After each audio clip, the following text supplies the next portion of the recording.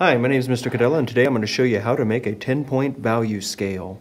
1 is going to be the easiest, where you don't do anything. 10 is also going to be pretty easy because you just fill that in as dark as you can.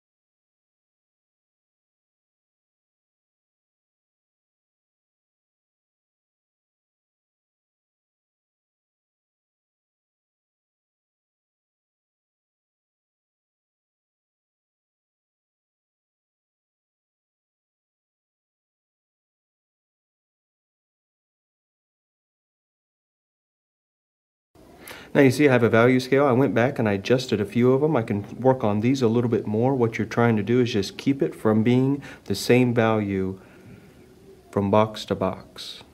Like right here, I can make this one a little darker. Sometimes you have to go back with an eraser, go back with your pencil and make it a little darker or a little bit lighter.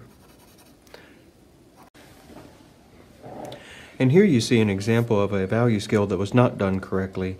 It has a 10 that's not as dark as it could be. The 1 is done correctly, but if you see 2, 3, and 4, they're basically the same, and 2 is still way too dark. And you see actually in 8, there's a couple of different values in this one. 6 and 7 are essentially the same. They're not really filled in evenly, and there's lots of white spots that kind of make it harder to read as well.